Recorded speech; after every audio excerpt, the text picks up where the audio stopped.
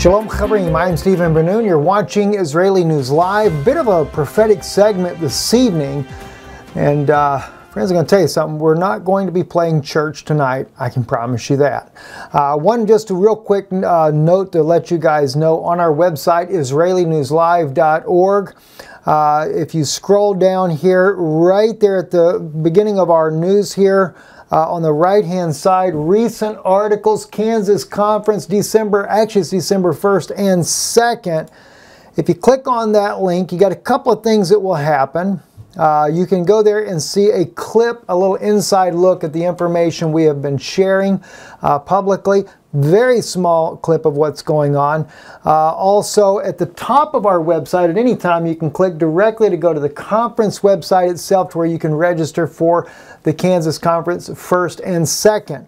3 weeks out is all we are to that conference. So just as a reminder, for more info, click on that. It'll take you there. It shows you the countdown, 21 days, 15 hours. We got 3 weeks till the conference time starts. You're not going to want to miss it. I'm going to try to get everything up and going as far as because people are asking about a schedule. It does begin for the public, the general public, at 2 p.m. on December the 1st. That's Saturday afternoon at 2 p.m. All three of us, myself, Brother Pigeon, as well as my wife, Jana, will all speak one message that afternoon. And then again, we will open back up the door Sunday morning. It'll be an all-day affair. A lot of information be shared, but I haven't put down the itinerary as of yet on those things, and I haven't posted it as of yet. So some of you, I kind of know some people like Dr. Pigeon better. You want to come to see him? Hey, I understand that. Or you might like my wife a lot better than me. No problem. So I kind of mix it up to where you kind of have to come listen to the long-winded guy like myself. Actually, I think we're all long-winded. Anyway. Let's get into the message today, guys, and I'm really, I'm very concerned what I'm seeing going on in the world. And I'm so concerned that I'm afraid that we're totally missing the most important aspect of what we should be doing as believers. Those of you that follow the channel, let's say you're a Christian, and there's many that are not. I understand that, and I appreciate you being here and tolerating listening to me go through my rants from time to time.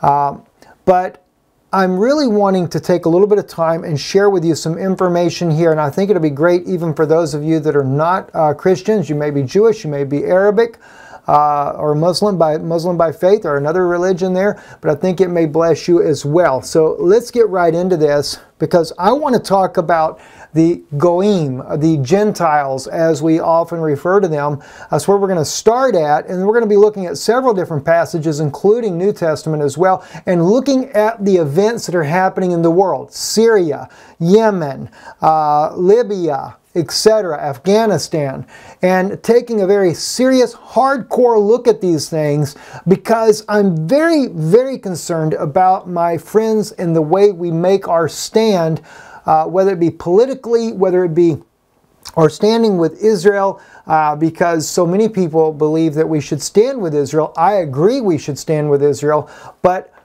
are we standing with Israel the way that Yeshua would have, the way that Jesus himself would have stood with Israel, and the way he did stand with Israel 2,000 years ago?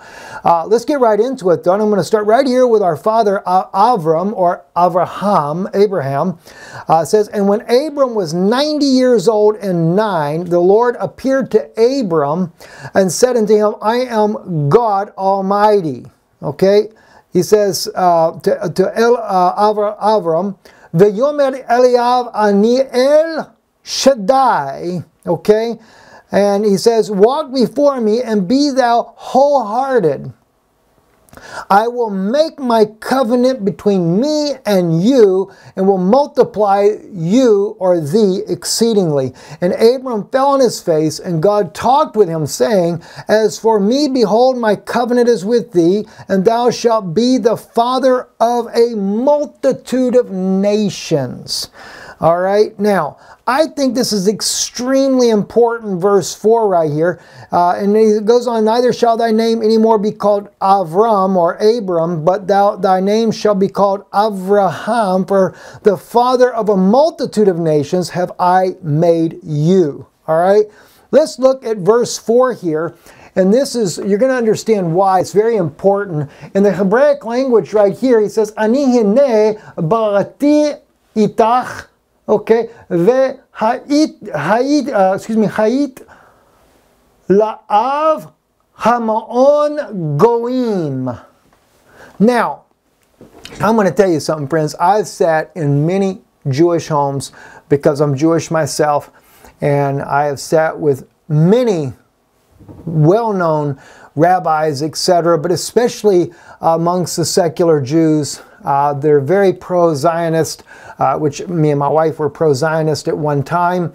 And many times I often hear the expression, well, Steve, they're just the Goyim. It's the Goy, the Goyim.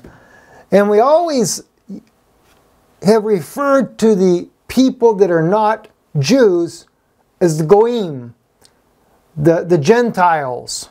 The low life, in other words. I have to tell you like it is. The low life is the way many Zionist homes think of those that are not of Judah or the Jewish nation. But we fail to recognize the fact that Abraham, when he got his name changed, he is going to be La'av, to father, Hamaon Goyim. He would become a father of many Gentiles. The same word for nation is synonymous with the word for Gentiles, Goyim, the Goy. Goy is singular, Goyim is plural. Now, when we look at, say, for example, Ishmael, which was also a seed of Abraham, as the Bible clearly states, and we look at Yitzhak, who was also a seed of Abraham, God said that his promise would come through Yitzhak. But it did not change the fact that he would be a father of many Goyim, many Gentiles. Because you have to understand, there is only one thing that really made this part about Isaac special, and that was the faith side of it. It wasn't that God did not care about Ishmael, but he knew that through the very lineage of Yitzhak, that there would come faith. But that faith wasn't in every single child that came along through the lineage of Yitzhak, because we had Esau, and Yaakov believed and Esau did not believe. But yet it's through the same children, the same birth seed from Abraham. No wonder why Yeshua could say, you know, during the days of the Pharisees, he said, you are of your father the devil. They said, we are the seed of Abraham. He said, true, you are the seed of Abraham, but you do the works of the devil. Why? Because, see, God is looking for that faith, for the one that truly will believe His Word. And this is the one where when the faith comes down through. And the thing was, even Sarah was given the test to see if she would truly believe the Word of Almighty God when Yehovah was standing there in her presence, and she laughed within herself in the tent behind Abraham, said, how could this be, me and an old woman? Have a child, have pleasure with my Lord. Talking about Abraham. And the angel standing there with Abraham says, why did Sarah laugh? And she said, I didn't laugh. He said, but you did laugh. Now see, the thing was, it was like a test. If she had a belief, instant conception. See, but even in her doubt, Ishmael was brought forth.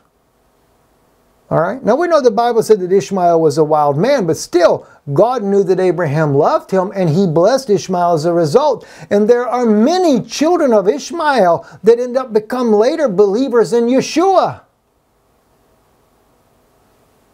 So just because you say, oh, they're Gentiles, I say this to my Jewish friends.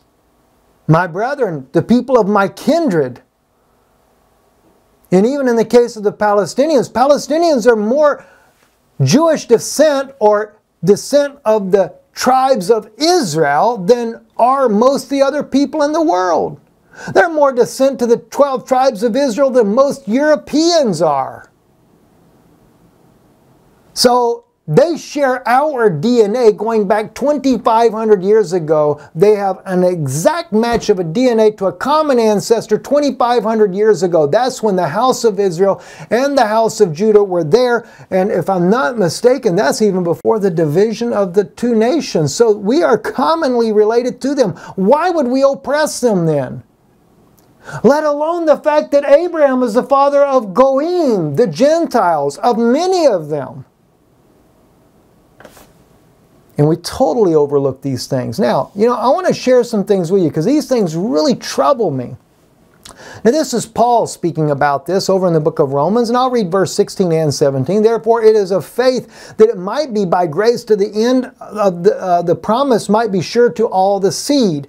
Not that only which is of the law, but that also which is of the faith of Abraham, who is the father of us all. That's A-double-L, by the way.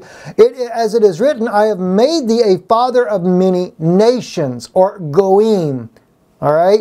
Before him whom he believed, even God who quickeneth the dead, and calleth those things which be not as though they were. In other words, it is still faith. The only reason Isaac, and then through Jacob, and then from Jacob we find out comes down through the line there through David's seed comes Yeshua, the Messiah. That was only tracing the seed that was going to be a supernatural seed because it would be a faith seed. And each individual that believes to begin with shows that they have that seed. Doesn't matter which side it comes down in that case, but in the case of the children like that, it didn't make that Isaac was greater than Ishmael, other than the fact that God knew that the faith was going to come down through that side. Because you got to remember, Isaac, right? But then Isaac produced twins. One doesn't believe, one does believe. You see what I'm saying? So it didn't make Isaac any more special. It's where the faith comes down through. Esau didn't believe. But his brother did, Yaakov. All right, and then it moved on down and down and down and down. All right, we ended up with the 12 tribes of Israel through Yaakov. But even then again, there's only one of those tribes that would produce the Mashiach, the Messiah himself. All right, now moving quickly, let's go ahead. And saying, the Lord my servant, I want to show you, because this is dealing with the Goyim, the Gentiles. And Jesus saith, okay, a man comes to Yeshua. He said, Jesus entered into Capernaum, and there came unto him a centurion, which, by the way, is a Roman soldier, beseeching him, saying, Lord, my servant lieth at home, sick of the palsy, grievously tormented. And Jesus saith unto him, I will come and heal him. The centurion answered and said, Lord, I am not worthy that you should come under my roof, but speak the word only, and my servant shall be healed. For I am a man under authority, having soldiers under me. And I say to this man, go, and he goeth, and to another one, come, and he cometh, and to my servant, do this, and he doeth it. And when Jesus heard it, he marveled and said to them that followed, verily, verily, I say unto you, I have not found so great a faith, no, not in Israel. Not even among the 12 tribes, the very tribes that had the lineage that was supposed to produce the faith that would make a Messiah. And Yeshua said he's not seen that kind of faith there, but he found it in a what? A Goy, a Gentile.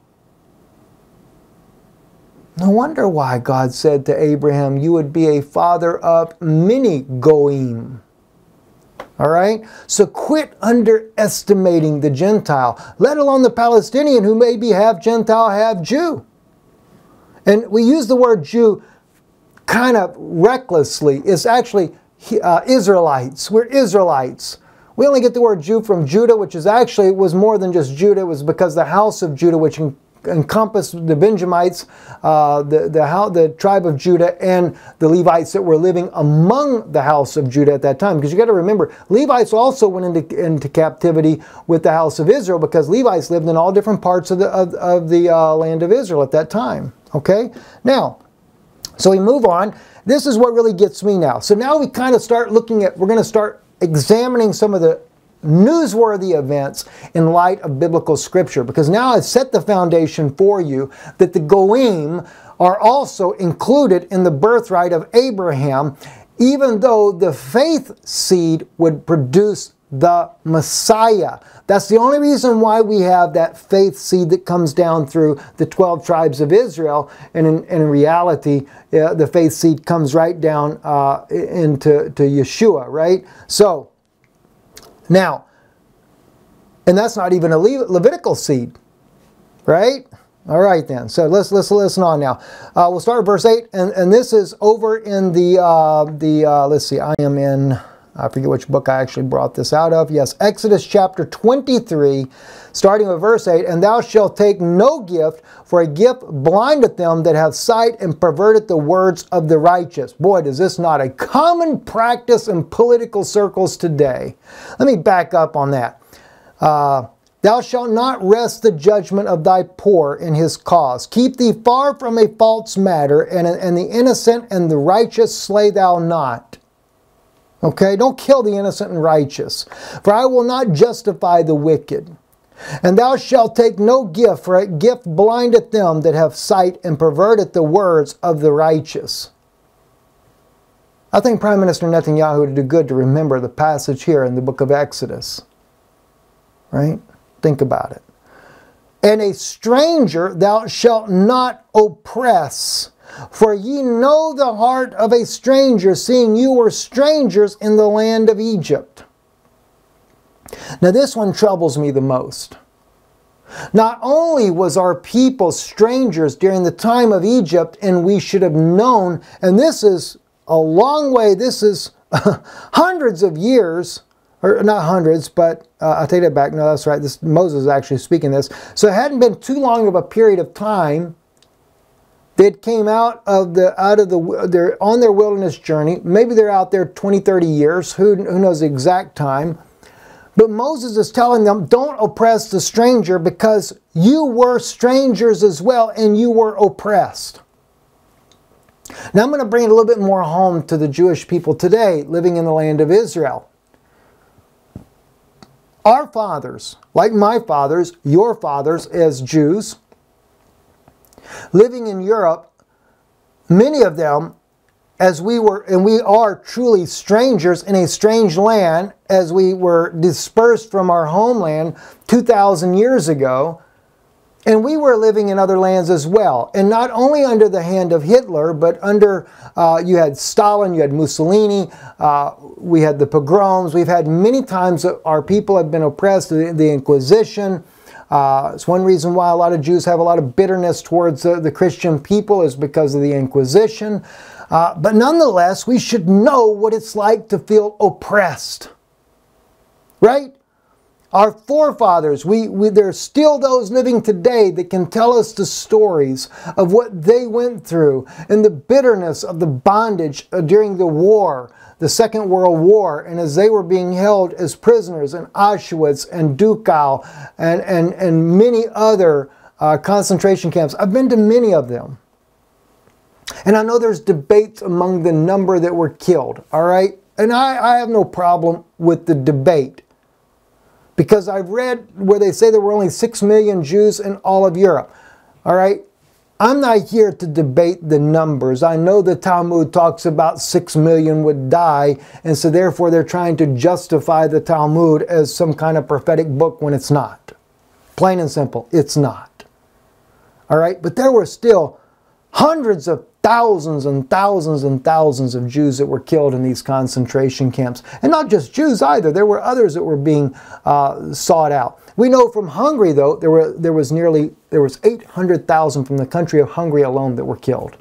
I know this from the very testimony of the Jews themselves, and when they're actually condemning the very first leaders of Israel for turning their backs and allowing them to all go to their deaths. All right, different subject altogether. But nonetheless, as God told to Moses, we are not to oppress the stranger. Now, stranger is not a goyim. A stranger is a ger. Veger lo. See, and a stranger shalt thou not oppress, for you know the heart of a stranger. In other words, you're supposed to be able to feel for him. But you know, the problem was, those that got into power in the state of Israel did not have the feelings for them because they weren't the stranger. They were allowing our own people to suffer and die in the Holocaust and turned a deaf ear, as it's stated in the very books like the Holocaust, right here. The Holocaust Victims Accused, or I got another one somewhere, I think it's in my room, Ben Chait's Perfidy, and many others that are out there. Our first leaders of Israel never were the victims of the Holocaust. Now, I want to share with you something though. I want you to hear it not just from Steve. This here is Eran Efrati. He was on RT News. Eran has spoken out many times. His father, if I understand it right, is the chief of police in Israel, I think in Jerusalem, chief of police in Jerusalem, or former chief of police. He comes from a long lineage living in the Holy Land there. His grandfather, or great-grandfather, I believe it was, considered himself a Palestinian Jew because his mother, I think, died in childbirth, and it was a Palestinian woman that breastfed him, and so therefore his first language was an Arabic language. But they were also considered a Zionist family, very pro the nation of Israel, because when the Jewish people began to migrate, he was the 7th generation, by the way, so that puts his family in there roughly about 140, 150 years. They'd been living in the land about 70 years before Israel became a nation. His grandfather fought in the liberation of Israel in 1948 because they were Jews. You have to understand, many Palestinians, there were many Jews amongst the Palestinians, or crypto-Jews as they were called. I want you to hear though what Eran Efrati has to say here, because he too was in the military. Much of his family were officers in the military. And I want you to be able to hear. Let me make sure the volumes are all up here because I just realized they're probably not. And the thing is I want you to be able to hear what changed this man. And because on, I think his father's side, they had been living in Israel for about 140, 150 years. His mother's side of the family, though, were Holocaust survivors. His grandmother, from his mother's side, survived Auschwitz, the only member of her family that survived Auschwitz. So I want you to be able to hear what Eran Efrati has to say and what caused him to change. About 2 minutes of this clip here. Let's listen in. Yes. So you grew up with relatives who were Holocaust survivors. Of course, there's that amazing speech of you online talking about your story. I wanted you to go over that moment that you realized how the plight of your own family related to those of Palestinians. Well, I grew up in Jerusalem in a house full of officers. I was supposed to be the next officer in line. I'm coming from a very good family in Jerusalem. My grandpa was a war hero from 48, and before 48 he also fought against the British colonial in Israel in the Irgun. My grandma from my other side is an Auschwitz survivor. All of our family were killed in Auschwitz. She's the only survivor of those family. When I was growing up with her, I remember waking up in the middle of the night, hearing her screamings, dreaming about the Holocaust, dreaming about Auschwitz. And as I grew up, I understood from everybody, from my parents, my teachers, my friends, that the only way that I can stop a second Holocaust from happening to my grandma or to my friends or family is to join the army to the best unit I can and stop the second Holocaust from happening. But when I'm joining the army and going through boot camp, I'm getting ready for a war. But ending boot camp, I don't find myself in one. I find myself in the occupied territories, policing people in Hebron, El Halil, a city in the middle of Palestine counting 180,000 Palestinians, and in the middle of it a settlement of 800 Jewish settlers. And I'm there supposedly to protect them. But actually, I'm there to put terror on people in Palestine. I'm there to police every minute of their life. I'm there to take their life and control it, to go into their houses in the middle of the night, to arrest them, children, adults, women, young men, take their life sometimes, responding to protest, to any resistance to us with a very, very hard violence, with rubber bullets, with of course not rubber, but real bullets, just covered with a little bit of rubber, or tear gas canister, or sometimes live ammunition that will take the life of one of the kids in Hebron at the time that I'm there. I'm later, after his life was taken, as order to make sure that nobody from his family getting out of the home to the funeral, make sure that everybody is under curfew because the Israeli army is afraid of revenge of the family and the relative. So I'm there making sure that the family does not leave the house. And as the father come out to understand what's going on, we arrest them.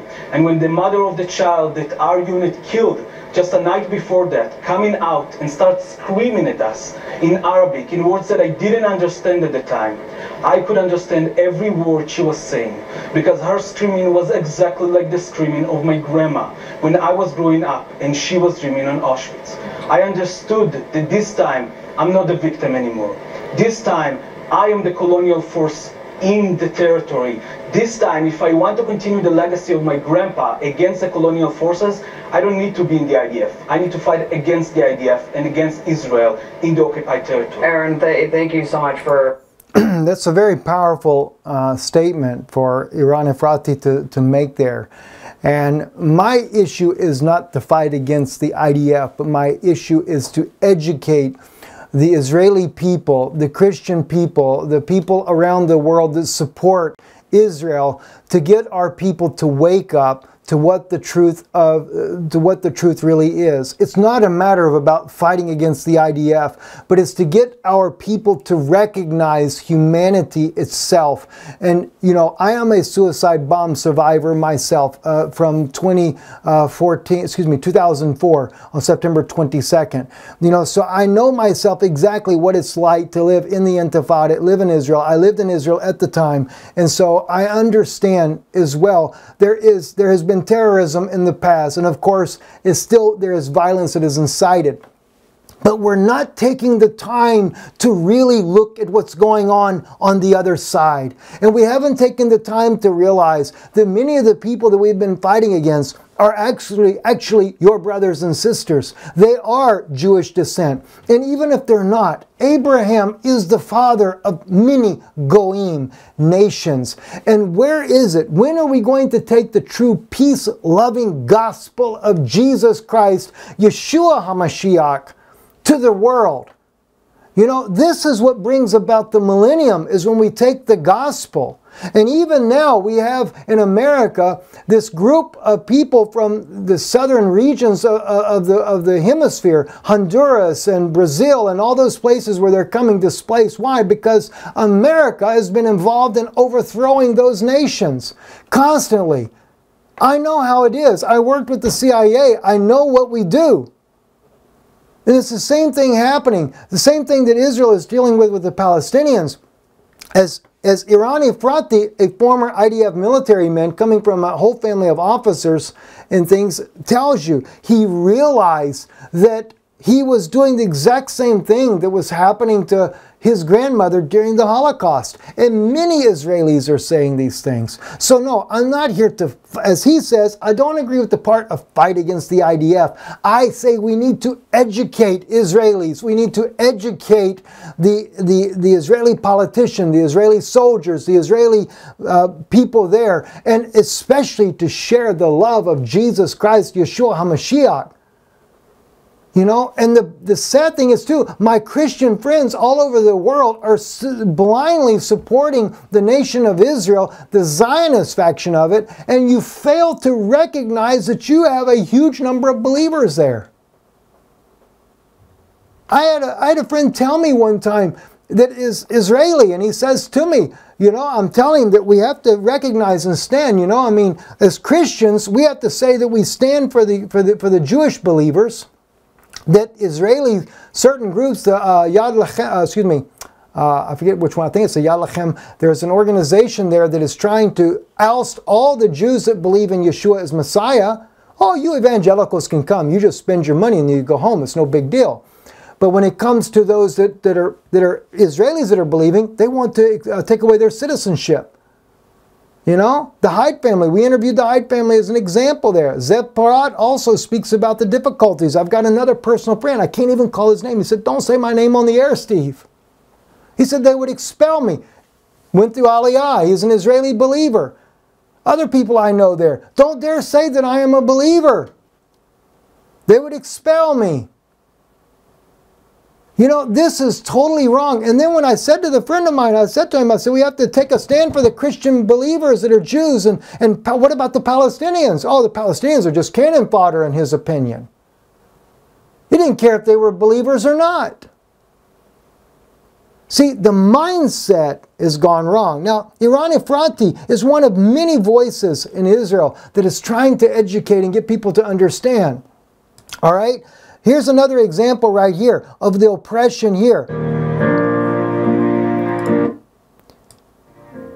Now, more than 10,000 Palestinian children ages 12 to 17 have been detained, and if they're for throwing stones and stuff. Do you realize that many of these children here that you see on here can end up 20 years in prison for throwing stones? Kids! My wife, when she was speaking at the conference in Tennessee, she brought this issue up because people don't even realize this. You know, they go to a military tribunal. Children do. Now, they put on there 12 to 17. I've seen, I can't say if there's any cases per se, but I have seen 10-year-olds arrested before. I've seen the images of it. But yet, as my wife points out, and I'll share that with you a little bit later, as she points out, and the little boy he's got there is probably 14 years old. You know? I mean, I realize it's wrong for them to be throwing rocks, but again, what are we looking at? Just like Ahit Tamimi. What is this girl doing? She was slapping the soldier around, but they never tell you that the Israeli soldiers took her cousin only about 30 minutes before that and nearly blew his head completely off. And the Israeli government ended up treating the boy, but they made the parents sign a statement that he fell off his bicycle, and that's why half his head is gone. They don't tell you these things. Friends, listen, I love my people, the Jewish people, but I love the Palestinians. They're also, many of them, whether they're Israelite or whether they're just Goyim, the Goyim are also, Abraham is a father of many Goyim. You know, think about it. We've got to start really paying attention to what we're doing, friends, because we're not, those of you that are supposed to be believers in Yeshua, we are not truly carrying out the faith of Yeshua. This right here was, I just saw this on Ben Campen's Twitter page there, and Sonia actually reshared this as well. Friends that I have on Twitter there. This elderly man, he's coming up there, and he's telling to the Israeli soldiers, quit shooting the children. Now, I know the little children are protesting, but again, like I said, we're not paying attention to what's going on. And this guy is up there, he's protesting what they're doing, and he's willing to even get in front of the gun to try to stop them from shooting the children, and he's giving them a lecture. They're little kids. Watch, he'll go right there. He nearly gets his own head blown off with a tear canister. Then they smack him around. You know, what did God say? What did God tell him? What did Moses say to us that God said? Don't oppress them. Don't oppress the stranger. If you don't believe that they're of your kindred, then don't oppress them because they're strangers. Why? Because we were oppressed. And we don't take these things into consideration. And this is what's bothering me more and more. By the way, this guy right here, let me show you. Right? He keeps trying to get them to stop. He keeps getting in the way to get them to stop shooting at these kids because there's kids there in the background. Finally, a sniper takes him out, shoots him and kills him. All right, I'm going to fast forward just a little bit here so you can see it. But you'll see all of a sudden he'll fall over. It's just sad. You know?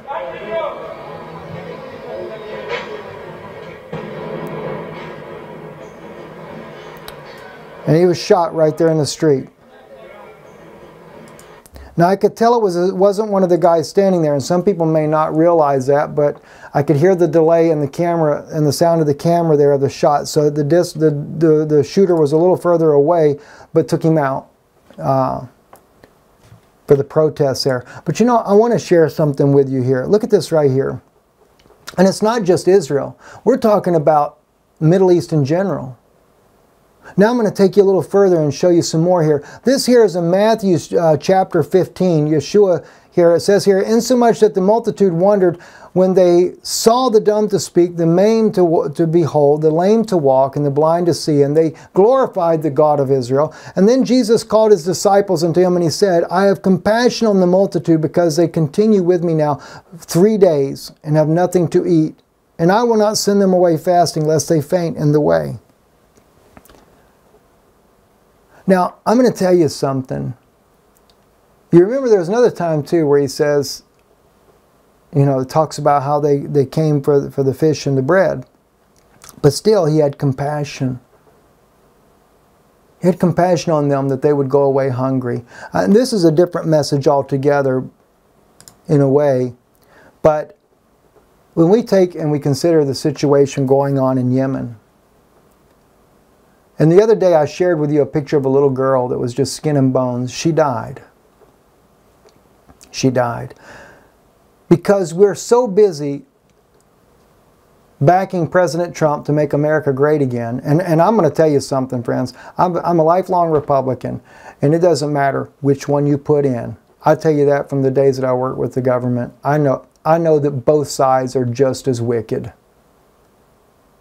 Maybe an independent candidate might be better. I don't know about independent candidates. I can tell you though, Republican and Democrat both, they work together to smuggle drugs into this country. They work together to launder the drug money along with the elites of this nation, and then they work together to, you know, get kickbacks. And, you know, as God just said, don't take the gift, don't take the bribe, it blinds the eyes. Yeah, a lot of them do that. And then then you take the extra money, you go buy all the military hardware, which, by the way, when we were sending the weapons into to the Contras there in Nicaragua, we were buying the weapons from the Iranians, the Russian-made weapons, to send to the Contras.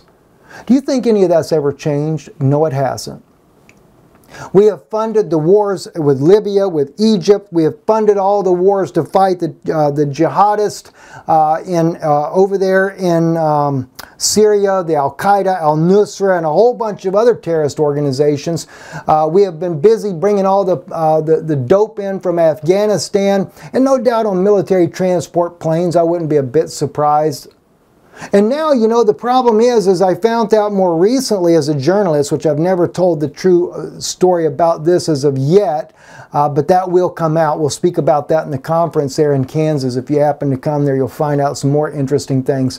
Now they're running the dope deeper into the United States, and it ends up into the deeper interior, because those coastal states like Florida and Louisiana and Texas and all that, they got onto that, you know, and it's making it a little bit harder. Because, you know, it's government officials and the CIA that have to outwit FBI and other law enforcement agencies. And of course, you know, then I had one guy who worked narcotics for most of his life in the police department said to me recently, he said, Steve, he says, you're not kidding, I saw this. He said, they actually told me one time when we had found the big kingpin of the drug deals there, leave him alone. This guy here, you're not allowed to touch. Exactly.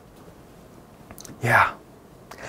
So then they buy the weapons and we send it over there. We give them some cash to be able to keep fighting because they're a lot cheaper, you know, and then you pay all the politicians off.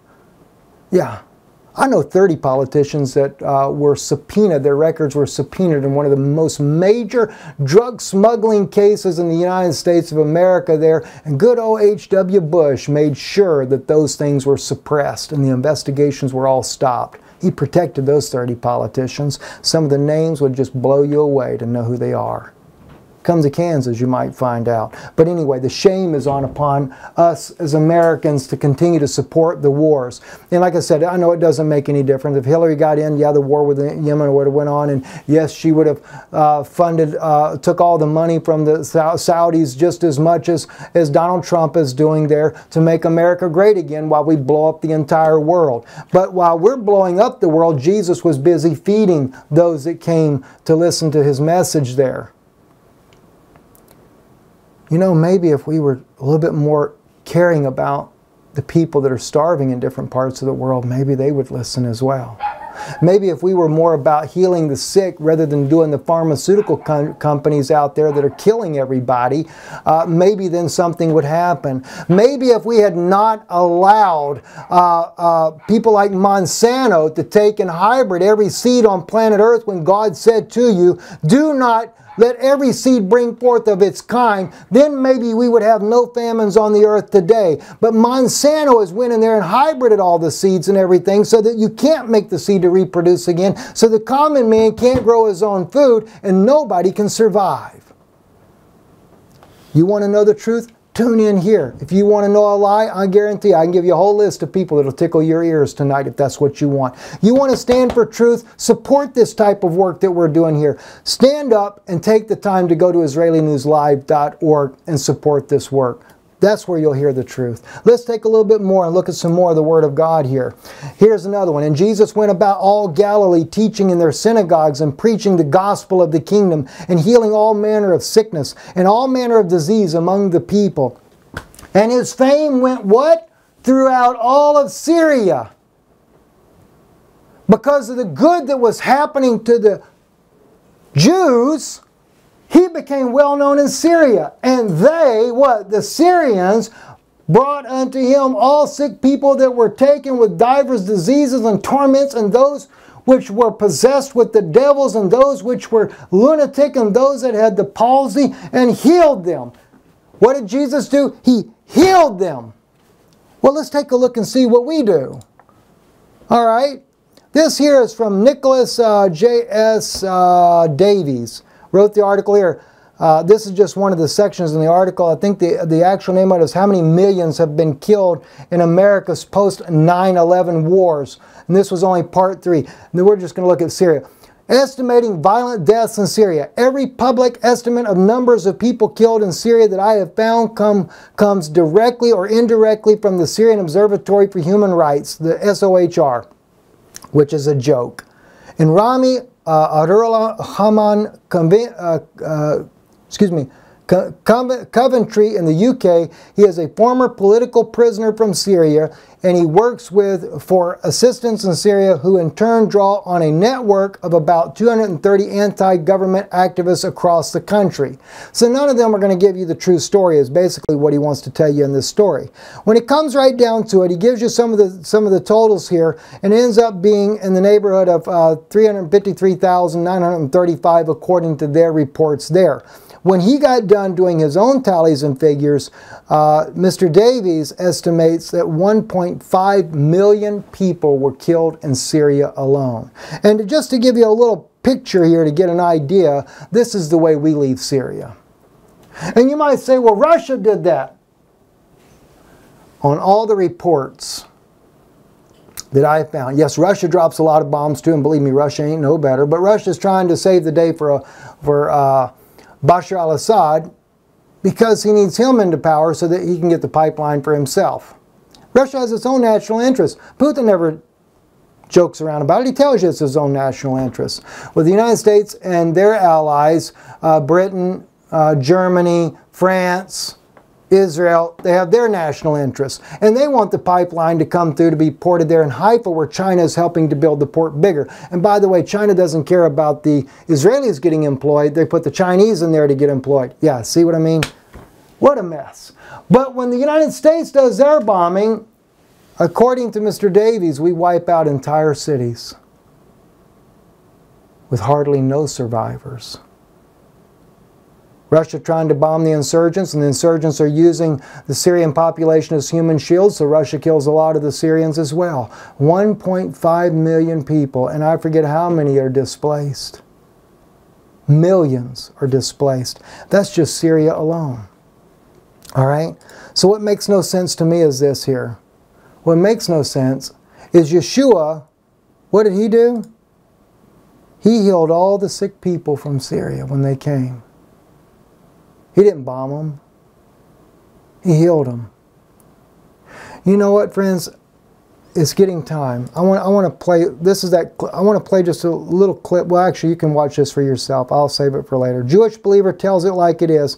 This is my wife, and when she's speaking there in Tennessee, I'll put a 10-minute clip up here for you. Some of those that watched it on our channel. I only did a 4-minute clip, and so it's a little bit of misunderstanding in there. But just listen to the first, we'll listen 30 seconds.